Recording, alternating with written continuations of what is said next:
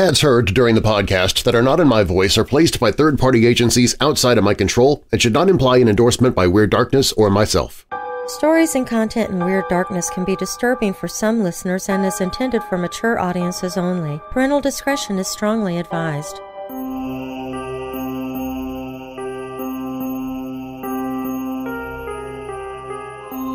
There can be no doubt that our planet holds much great beauty in the form of the many untamed and pristine wildernesses that dot its landscape. Here we can find solitude, myriad wildlife, and natural splendor. But the woods can also be a decidedly spooky place, full of both danger and great mystery.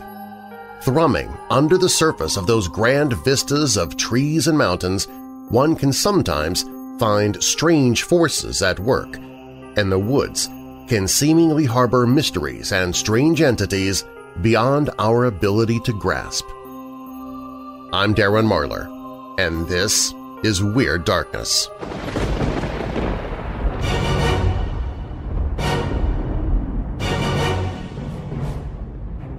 Welcome, Weirdos! I'm Darren Marlar, and this is Weird Darkness. Here you'll find stories of the paranormal, supernatural, legends, lore, crime, conspiracy, mysterious, macabre, unsolved, and unexplained. While you're listening, you might want to check out the Weird Darkness website. At WeirdDarkness.com you can find transcripts of the episodes, paranormal and horror audiobooks I've narrated, 24/7 streaming video of horror hosts and classic horror movies. Shop the Weird Darkness store for weirdo merchandise. Plus, you can visit the Hope in the Darkness page if you're struggling with depression, anxiety, or thoughts of suicide. You can find all of that and more at WeirdDarkness.com. Coming up in this episode of Weird Darkness, is it true that the Pentagon has been investigating bizarre creatures, poltergeist activity, invisible entities, orbs of light, and other strangeness at the Skinwalker Ranch? Dino Bravo is a name that only a die-hard wrestling fan would know, as he never achieved stardom. So when Bravo was murdered, it did not receive much publicity, which might be part of the reason his murder has never been solved. Locking the doors in your home is usually a good idea, unless it's an invisible entity locking you out of your own house. Weirdo family member Brenda McDonald talks about the strange experiences she and her family dealt with when moving into a new home. But first, there are numerous bizarre and creepy tales of people who have ventured into the woods to find not only the natural world, but perhaps the supernatural as well. Now bolt your doors, lock your windows, turn off your lights, and come with me into the Weird Darkness.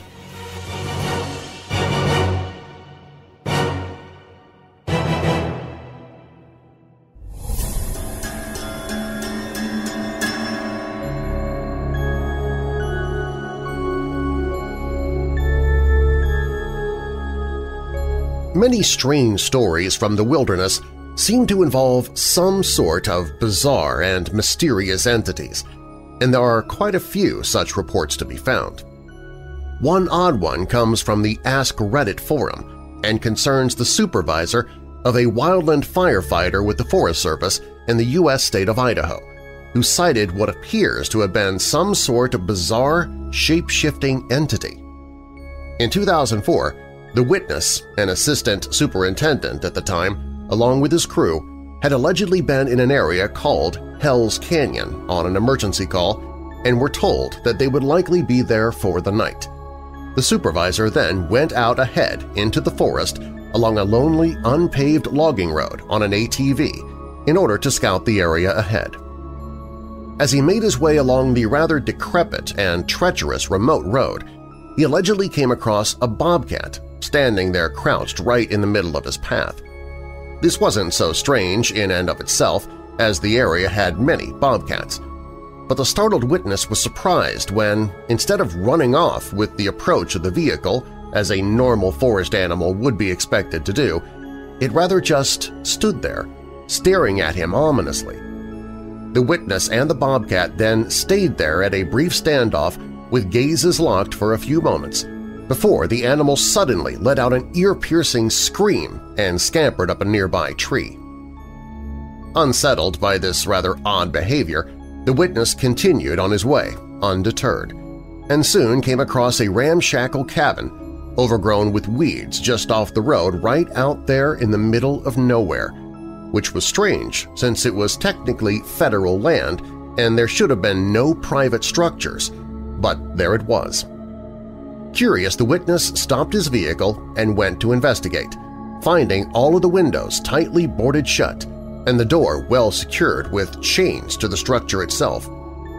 It was apparent someone did not want anyone getting in or out of that cabin, and a peek through a crack in the door showed that the interior seemed to have been ransacked by someone or something. There was a distinct, chilly sense of unease that crept up over him, and he glanced around, almost expecting someone to pop out of the brush, but the woods were quiet. Deciding it best to get on his way and not wanting any more to do with that spooky cabin, the witness then got back onto his ATV and got back onto the logging road. The commenter relating the tale explains what happened next. "Well, here's where it gets real interesting," he said. "Right where the bobcat had been, there stands a Native American woman in a badly tattered nightgown and bare feet, just standing there. He yells at her asking if she needs help. She just screamed at him, the same scream as the cat had made before, and climbs right up the tree faster than any human has a right to be climbing. Obviously, he nopes out of there as fast as he can. Unsure of who or what he just saw, he asks a local guy about the cabin. After asking around a little, a local Native American hears them talking and informs them that they saw a pumawa, in effect a skin changer, a warg. Now, I would not believe most people that tried to tell me that, but this was a serious man that did not mess around about many things. He was dead serious the 2 times I've heard him tell it, and I 100% believe he saw what he saw." Quite similar to this account is one that comes from a park ranger himself who claims that he had a very strange experience out in the wilds of Montana. The weird tale begins when the unidentified witness found a seemingly abandoned cabin out in the middle of the woods, far from any road or town. Next to the isolated house was a shed that seemed to have had a reinforced steel door that rather alarmingly seemed to have been forcefully broken out from the inside. Looking into one of the windows of the house, he was met by the sight of toppled furniture and a bed that looked to have been shredded by some sort of wild animal. As the ranger examined the house and its shed, he claims that he looked up to see what looked like a Native American man approaching him from a clearing, dressed in tattered clothing and looking to be in some sort of trance or daze. The park ranger called out to him, but when he did, the mysterious stranger looked up with an expression of surprise and ran off to disappear into the trees. Already creeped out by that house and its weird shed, the ranger decided not to pursue the weird man, instead deciding to come back the following day. When he did, he claims that he found that same man sitting out in front of the house. Once again, when the ranger approached the man, he ran, this time into the house and locking the door. The ranger then allegedly tried to talk some sense into the stranger, telling him through the door that he wasn't in any kind of trouble and asking if he was okay. When there was no response, he looked into the window to find apparently no one there at all. As he scanned the interior through the dust-streaked window, he says that he heard a sudden loud noise from the back of the house, after which a full-grown bear ran right past him to lope off into the forest. Although the ranger admits it all might have been a coincidence, he was still nevertheless deeply unsettled by the experience and wonders just what was going on with that man and that strange house. He has perhaps not surprisingly not been back to that house ever since. More difficult to identify is a case of a witness who claims to have been leading a group on a climb at Mount Sterling in North Carolina when he saw something he can't quite explain. The climb was apparently a very difficult one, and they were about 6 miles from the nearest road, but they had finally reached the top and set up camp for the night. After everyone went to bed, the witness stayed up in a hammock reading a book, finally deciding to call it a night around 10:30 p.m. The evening was described as being very bright, with a full moon shining above. As he prepared to go to bed, the witness claims that he noticed something coming up the trail, which he first took to be a bear, but turned out to be a darkened humanoid figure. He would say of what happened, "We were in the middle of nowhere and there was someone hiking up the trail with no headlamp or any gear. I was just frozen, watching this person move closer to our camp. They arrived at the top of the mountain where we were and just stopped. I watched as what appeared to be a man surveyed our camp. I really could only see the outline of him. He stood there for what seemed like 30 minutes but may have been 10. He then turned and sat down under a tree facing our camp. He was sitting up in a way that I knew he wasn't trying to sleep. He just sat there, staring at our camp. I had no idea what to do. I decided to wait it out. I waited, just staring at the man while he stared at my camp. This went on until about 3:30 a.m. Then he stood up, took a moment to survey my camp a few minutes longer, and then went back down the trail he came up on. I to this day have no idea what that was all about, but it freaked me out. I was paranoid that we were being followed for the rest of the trip." Was this a man? A shadow person? A ghost? Or what? Other strange wilderness experiences seem to be connected more with ghosts and other unexplained paranormal phenomena. One Reddit user called Titrum89 gave a rather spooky account of an experience he had while poking around at a remote abandoned town out in the woods of North Carolina that the Army had once used as a training area. The witness said of the location, "They replaced the doors and electrical, but everything else they let go to hell," which is very cool because the main house is over 100 years old.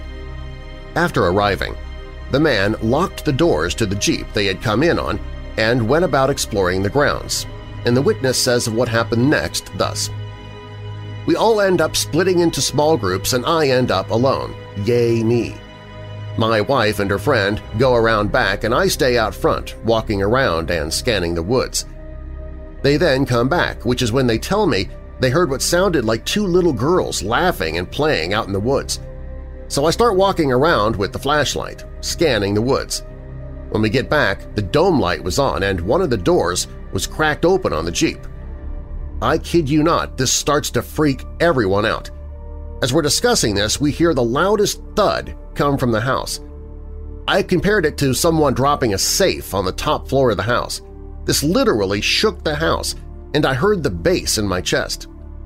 Now, being prior military, I know for a fact it wasn't artillery or ordnance. The rest of our friends that were in the house beat feet and we got in our cars and left. No one could explain the noise. They were all upstairs and they looked in a bedroom and then went to the next room and the boom came from behind them." Another Reddit user, called FleetW16, relates a frightening experience that happened as he was working one year as a summer camp counselor. One time they took all of the kids out on a backpacking excursion, and that evening they set up camp, after which he and one of the other counselors went to a nearby clearing around a quarter of a mile away to do some stargazing.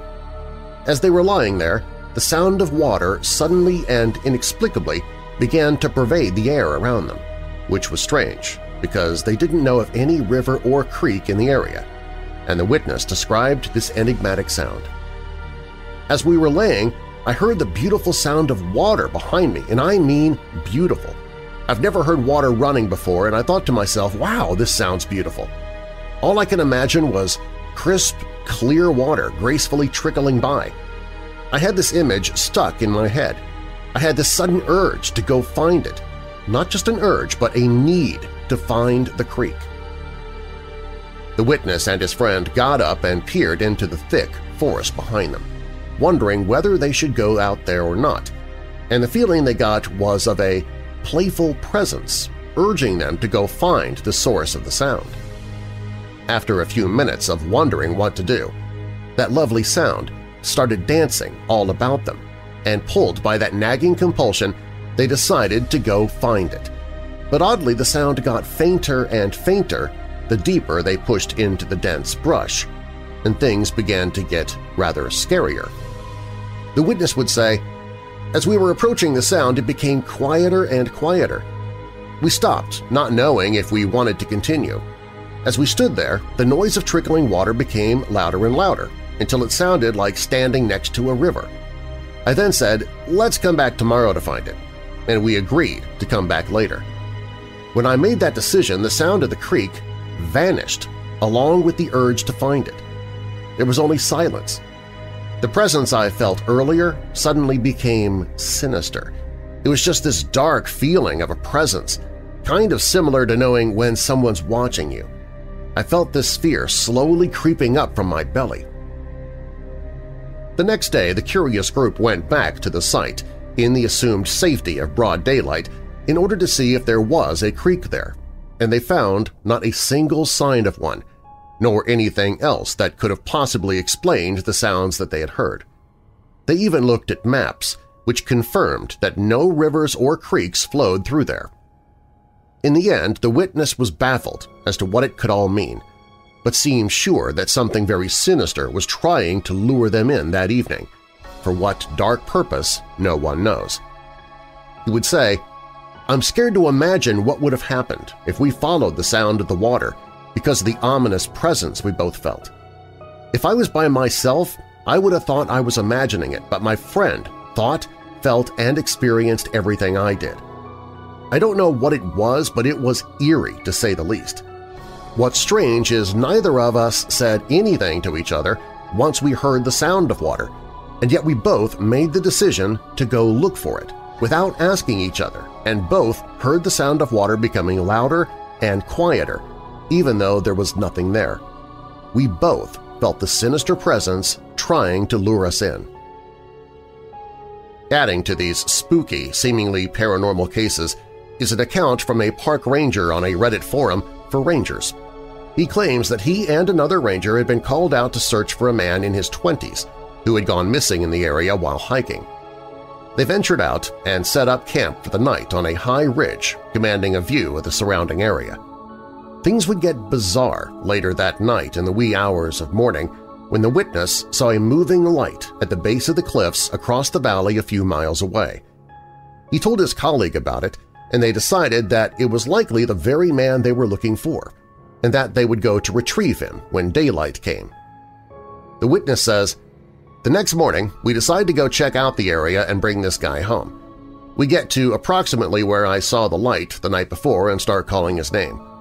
Soon, we find his body at the base of the cliff. He'd fallen 60 feet on his head. The body was badly mangled. We radio back that it has now become a recovery instead of a rescue. At this point, the other ranger yells to me to come look at this, and lying 20 feet from the man's body was his maglite. It seemed odd, but I thought nothing of it until the other ranger reminded me of the light the night before. It kind of gave me the creeps, but I still dismissed it. Before too long, the coroner arrived and inspected the body. After he took the body back to the lab, he said that the man had been dead for at least 48 hours before we found the body. All of a sudden, the "oh crap" alarm went off in my brain. I knew that it couldn't be possible. I had the coroner review his work. Same result. I tried to find an explanation for the light I had seen, perhaps other hikers. But one search and rescue guy had stayed at the only trailhead in the area all night. No one had come or gone. To this day, I have no clue what I saw that night. It freaked me out, though. Other accounts are even harder to classify, leaving us unclear if we are dealing with some mysterious creature, a supernatural presence, psychopaths, or what, but being incredibly unsettling and creepy all the same. One ranger claims on a Reddit forum for rangers to have been with a coworker out searching for a missing group of teens when they stumbled across something that's really hard to categorize. The witness says, "We've been hiking for most of the day and seen nothing. We were about 35 kilometers into the woods, and at this point we start noticing odd things. Sticks carved like spears stuck into the ground, weird carvings in the trees, a child's stuffed animal hanging from a noose up in a tree. This place was nowhere near any roads. It wasn't on the regular trails people would go on in the area. The really eerie thing was that everything was freshly carved. Somebody had been there within a couple of hours of us and made these things. Mind you, we're still looking for these teens. We kept on hiking and eventually made camp for the night, still kind of on edge from what we had seen earlier, but we settle down anyway and go to sleep. We get up at the sunrise, hoping to cover more ground before it gets too hot. We pack up the gear and get ready to go when I notice a bit of shirt that had caught on a small tree and ripped, along with some shoe prints. We were thinking, great, maybe we're close by the teens, when a radio call comes through. The teens had just been found, 20 kilometers east of us, and they're calling everybody back. All those weird things we had seen from the day before came flooding back into my mind, and we wasted no time hiking out of those woods. There was also a report from a ranger at Yellowstone National Park on the same forum that's really quite surreal in its bizarreness. The witness says that as he was hiking along a remote, isolated trail about 11 miles from the nearest road at the Lamar Valley, he came across something completely unexpected, startling, and quite morbid out there in the wilds, of which he would say, "There, in the middle of the trail, is a perfectly severed deer head. No blood, no raggedness at the severance, perfectly intact. This is weird because I've seen wolf and bear kills, and I used to find cougar kills in South Dakota with radio tracking just after the cougar made them. This was not any of those things. The head was completely uneaten, eyes, tongue, everything intact. Even the ravens hadn't touched it yet. No caching, no scat, right smack in the trail, but again, no blood. Even a human doing it made no conventional sense. It was a doe, so it had no antlers. Plus, why leave it in the trail? Whole thing, even in broad daylight, gave me chills. Just an ocean of waving grass, bison calmly grazing, and a perfectly clean deer head right on the path. What in the world killed that deer? Who or what would cut its head off so cleanly and leave it in the middle of a trail out there in the middle of nowhere, all while leaving no footprints or evidence behind? It seems almost like it was intentionally placed there. Why would someone or something do that, though? Where did the rest of the deer's body go? Why was there no blood or sign of scavenger activity? It's hard to say, but this is a very creepy case to be sure. It's certainly not anything anyone wants to come across while hiking around out in the woods alone. The woods can certainly be a scary place. There are myriad dangers that await the unprepared or careless. Wild animals, the elements, treacherous terrain, all of these can conspire to make short work of the foolhardy. And at night, out there alone, in the wilderness, it can be a frightening place indeed. Yet, as we have seen here, there are perhaps other, less defined, more mysterious things, and even scarier things that perhaps lurk out amongst the sea of trees. The wild places of our planet are certainly ones of great beauty and solitude, but also a place of danger, and perhaps the wilderness is a realm of not only nature, but also of sinister mysteries, perhaps from beyond it.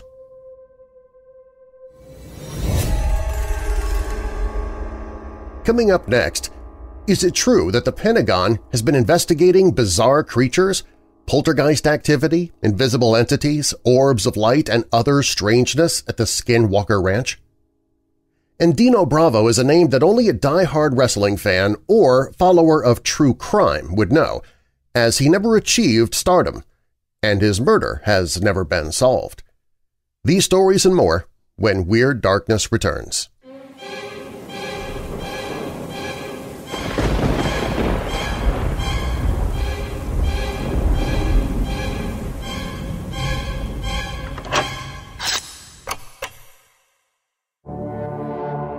strange creatures, gruesome murders, oozing organisms, unfathomable abductions, enigmatic expeditions, an age-old malevolence, and much more. Author J.C. Moore delivers a collection of dark horror tales that are both chilling and poignant. Dark Intrigues Book 1 is filled with horror fiction for fans of short story anthologies, horror collections, ghost fiction, suspense, possession, and more. Dark Intrigues Book 1 by J.C. Moore, available on Kindle or as an audiobook narrated by Darren Marlar. Find Dark Intrigues Book 1 on the audiobooks page at WeirdDarkness.com. That's WeirdDarkness.com/audiobooks.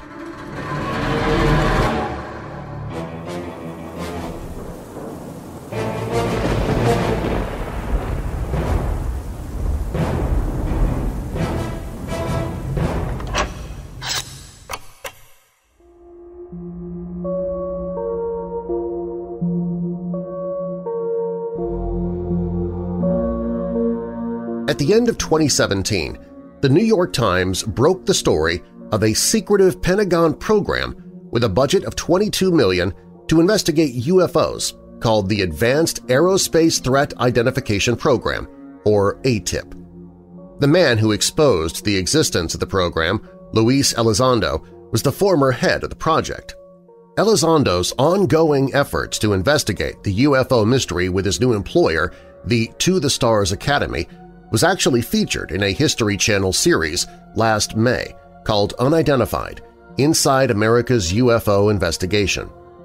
However, what the New York Times apparently did not know when they published their story is that the program went by a different name at its inception, and the scope of the program was much broader than just UFOs. In fact, according to a senior manager of the project, the investigations included bizarre creatures, poltergeist activity, invisible entities, orbs of light, animal and human injuries, and much more. Although Elizondo did work with the Paranormal Project, he only worked in the UFO division. By the time he was the head of the entire program, the UFO division was all that was left. The rest of the program had been shut down, and you'll never guess why. It wasn't because people inside the Department of Defense thought the program was too weird, although some did. It was shut down because of demonic forces. Don't worry, demons didn't attack the Pentagon, but apparently some people inside the government were afraid the potentially paranormal incidents being investigated could be demonic, especially scary occurrences taking place at a ranch in Utah, and they wanted no part of it. They didn't want the government messing with demons either, so they lobbied for the program to be ended. And it was. This may sound extremely odd, but according to those involved, it's true.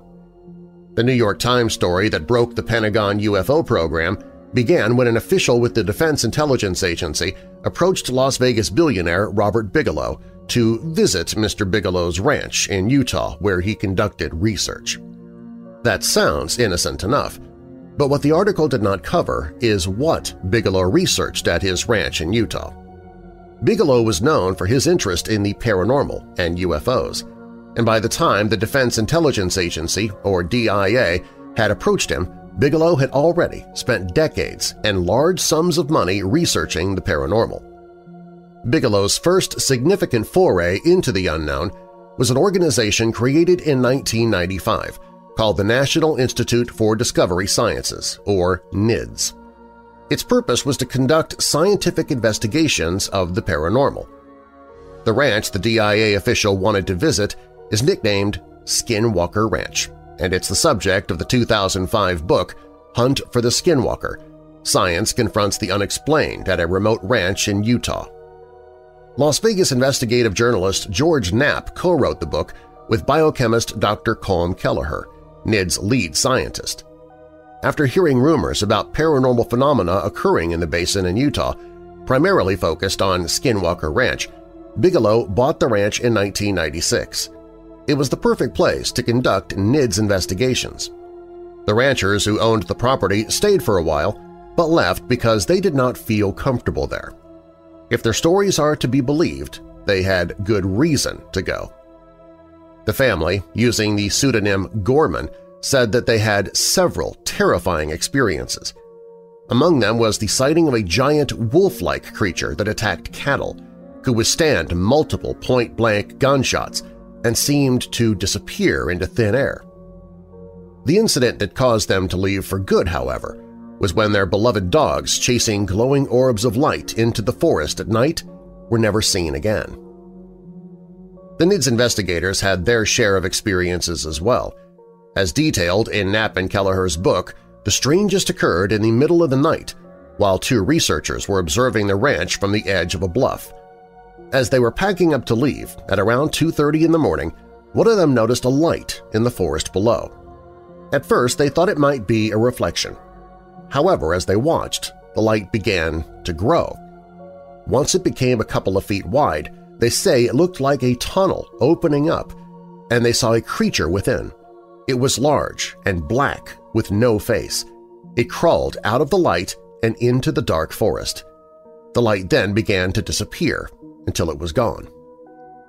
Kelleher said years ago he felt whatever was going on at the Skinwalker Ranch outsmarted them and anticipated their actions.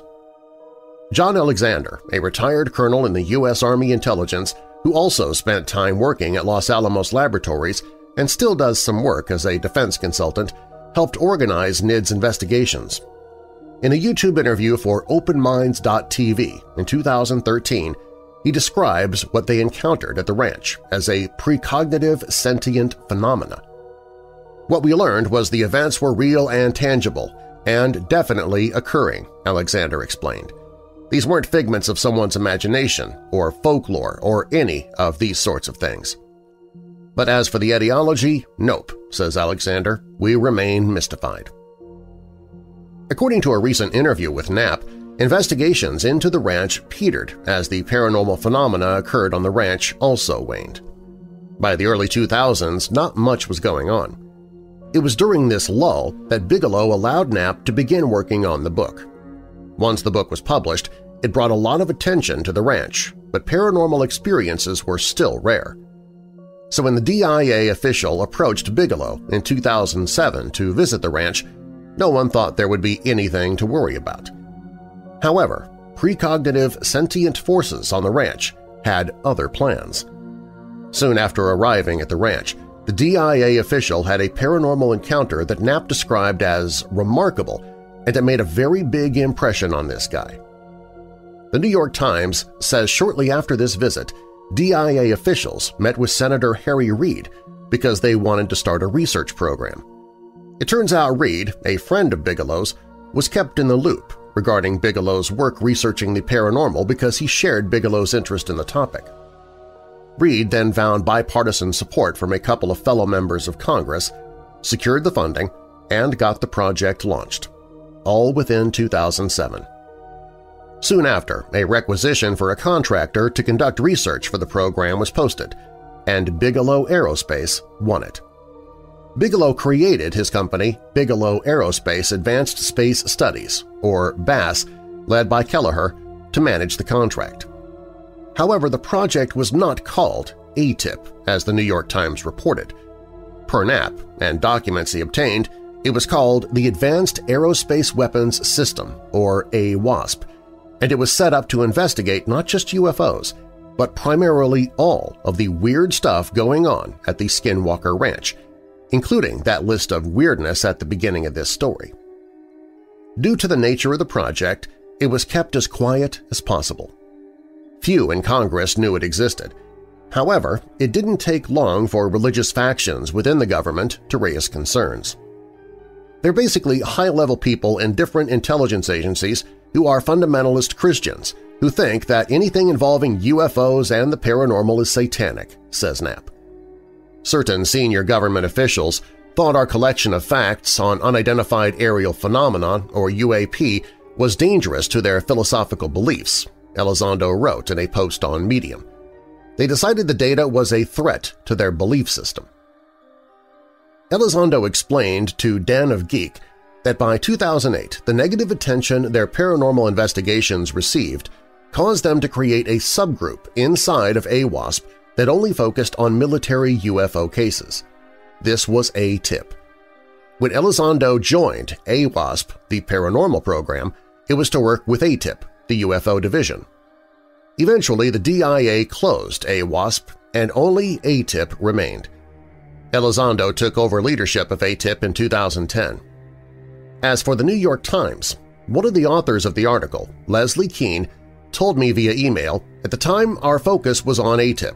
This was the name on the documents that we had, and this is what Lou Elizondo had talked to us about in interviews with him, as did others associated with the program." Elizondo says that since his involvement was primarily with ATIP and the UFO side of things, he did not feel at liberty to share AWASP information with them. Filmmaker Jeremy Corbell has recently completed a documentary titled Hunt for the Skinwalker. He worked with Knapp, who intended to make a film when the book came out in 2005. The footage Knapp obtained back then is a large part of the new documentary.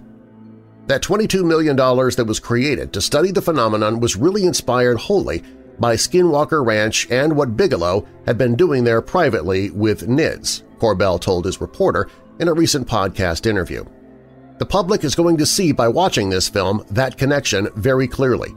And yes, our Department of Defense, specifically the intelligence organization within the Department of Defense, the Defense Intelligence Agency, DIA, they took this very seriously. Secrets have been kept, big secrets about this ranch for more than, I would say, 2 decades, and everybody wondered what's been going on there, says Corbell. This has been embargoed, this information. All of that has changed and this story can now be told. These stories, although they sound fictional, are accounts from credible sources, and according to Corbell, Knapp, and Elizondo, there are still more shocking revelations to come. Elizondo recently told Den of Geek, "You ain't seen nothing yet, baby." Those of us following this story have been wondering when the time will come for us to find out more. Elizondo says much of what we've been waiting for was included in the History Channel series Unidentified Inside America's UFO Investigations that premiered May 31st. This podcast has actually touched on the Skinwalker Ranch a few times. If you'd like to hear those other episodes, go to WeirdDarkness.com and then do a search for Skinwalker Ranch. There's a link to that search in the show notes.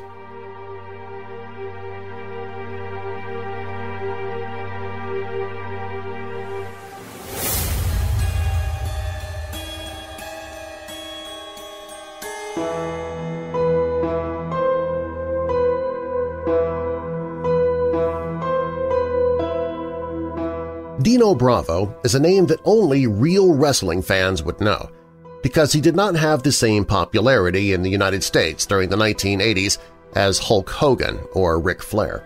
So when Bravo was murdered in his home in Montreal, it did not receive as much publicity as other unfortunate deaths in the wrestling industry over the years. Despite the sad nature of Bravo's death and the connection to the illegal cigarette trade, Bravo's murder has never been solved. Bravo, whose birth name was Adolfo Bresciano, made his name in the Montreal territory working as a babyface in the 1970s. During this time, Bravo also had a brief stint with WWE, back then still called the WWF, before the company took a national approach, and Bravo actually had a 3-month reign with the Tag Team Champions.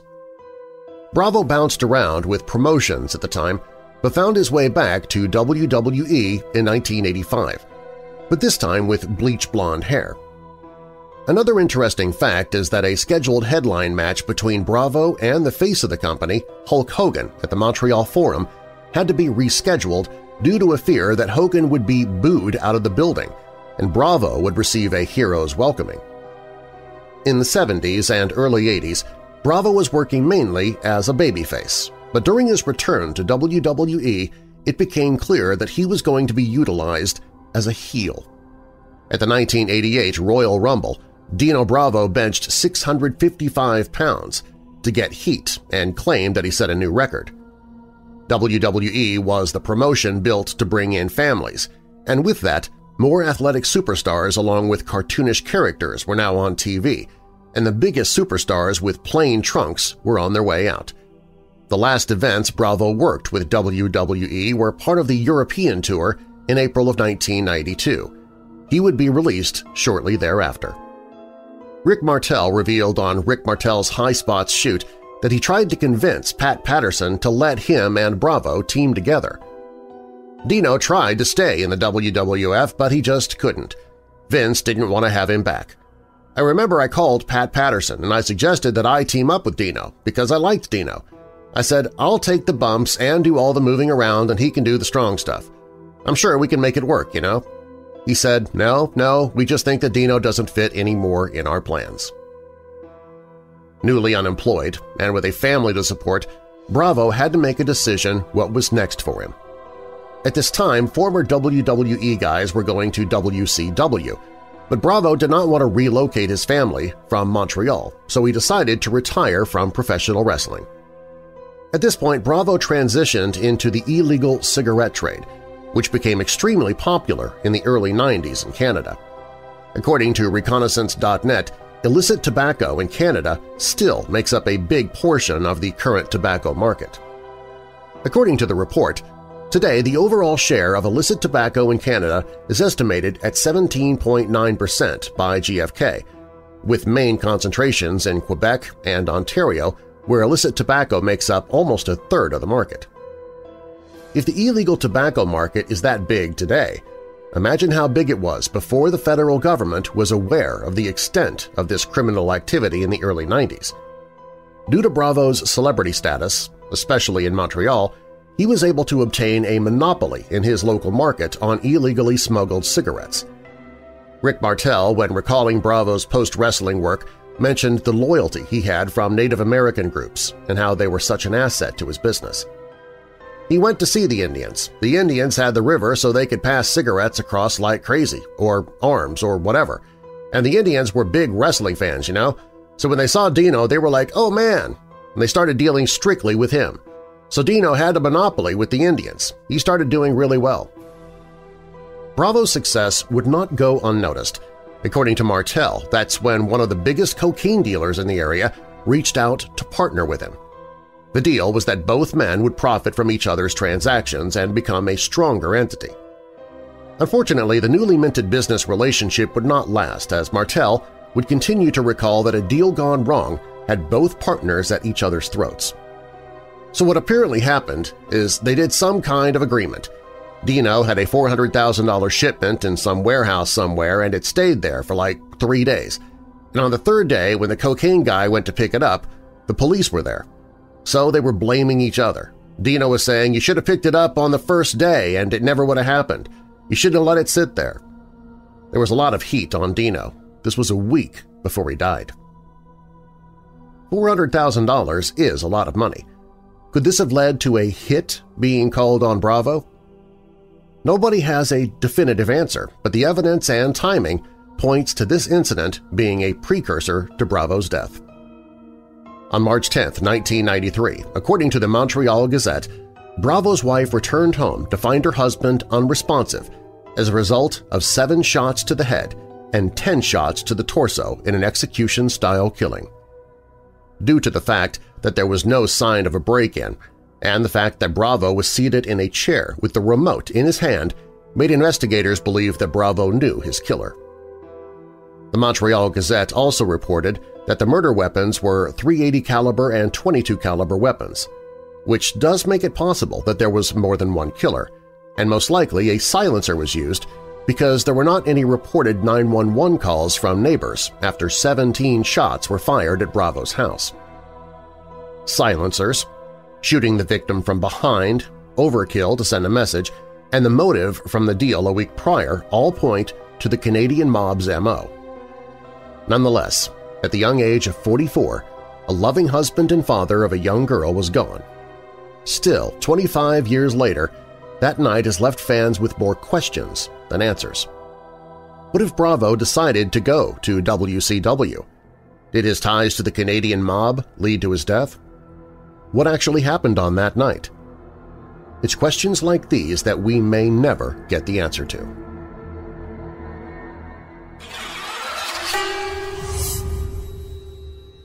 When Weird Darkness returns, Weirdo family member Brenda McDonald talks about the strange experiences she and her family dealt with when moving into a new home.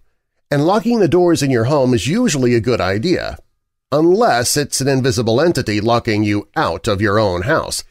These stories are up next.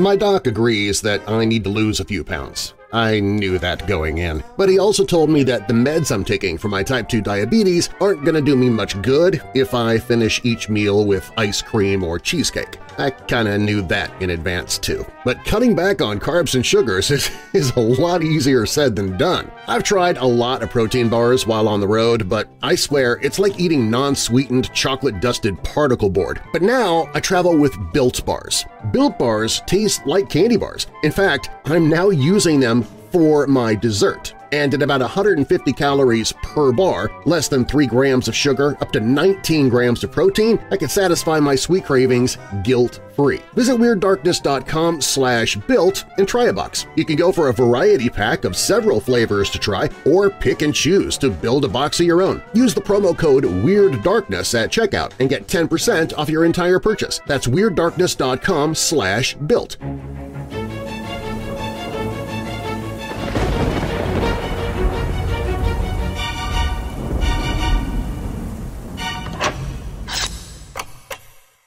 Weirdo family member Brenda McDonald brings us this story.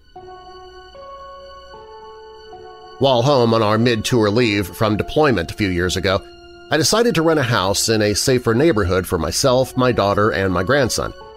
We found a cute rambler further out in the suburbs. The day we moved in, we were moving yard toys through the front door, straight through the sliding door to the backyard. As we went through the sliding door, we would close it to keep my grandson from running in and out. The first time out the sliding door, it locked, leaving us to climb over the fence to go back around and inside the house. We didn't have a key for the fence gate lock yet. The next few times we went through the sliding door, the same thing would happen. The sliding door would lock us out. Well, finally, we just left it open a bit. I checked the latch and it was not spring-loaded. As we kept moving boxes into the house, the third bedroom door would close and lock. The third room being my grandson's room. I had to take the knob off so that it wouldn't lock him in the room. I went back to deployment for a few more months with no further incidents. After returning home, I was alone in the house, sitting on one corner of the sectional reading. I kept hearing someone snoring loudly at the other end of the sectional. I yelled and told it to stop, and it did. When I went to bed that night, I had just gotten comfortable when I heard the snoring again. This time it was next to me on the bed. I freaked out and went to the couch. My daughter thought it was funny. The very next weekend, we decided to have some friends over for a barbecue. As we were preparing food in the kitchen and laughing, I looked up to see a dark shadow speed from the corner of the dining area down the hall toward the bedrooms. At the same time, a metal candle holder sitting on the ledge flew across the living room, crashing against the far wall. There were also several pairs of socks on the ledge that flew off too. We were all stunned into silence. We asked a psychic medium to come over and help us figure out what was going on. A male spirit had decided to take up residence in our home. We were told that he was frustrated because he couldn't drink and have fun, so he was being difficult, and that he just wanted a family. We were told the spirit had followed my daughter home. The psychic convinced the spirit to move on to the light, thereby clearing our house. It's not the only experience we've had with spirits, but now I know that wherever my daughter goes, spirits follow her.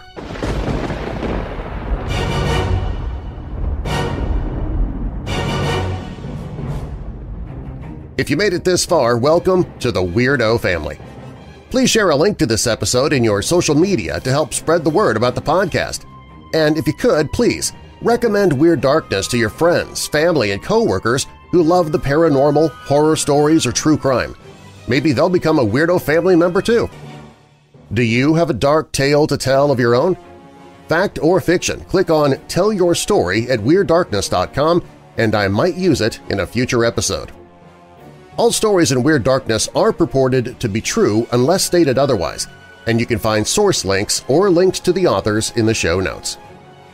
Weirdness in the Wilderness is by Brett Swancer. UFOs, the Paranormal, and the Pentagon is by Alejandro Rojas. The Mysterious Death of Pro Wrestler Dino Bravo is by Josh Rabick. The Move is by Weirdo family member Brenda McDonald. Weird Darkness theme by Alibi Music. Weird Darkness is a registered trademark, and now that we're coming out of the dark, I'll leave you with a little light. Luke 12, verses 33 and 34. Sell your possessions and give to the poor. Provide purses for yourselves that will not wear out, a treasure in heaven that will never fail, where no thief comes near and no moth destroys. For where your treasure is, there your heart will be also. And a final thought, your time is limited, so don't waste it living someone else's life. Steve Jobs. I'm Darren Marlar. Thanks for joining me in the Weird Darkness.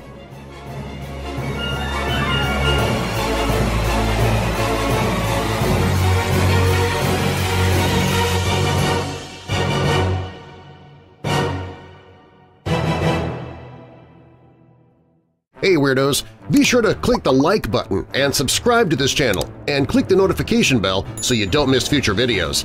I post videos 7 days a week. And while you're at it, spread the darkness by sharing this video with someone you know who loves all things strange and macabre. If you want to listen to the podcast, you can find it at WeirdDarkness.com/listen.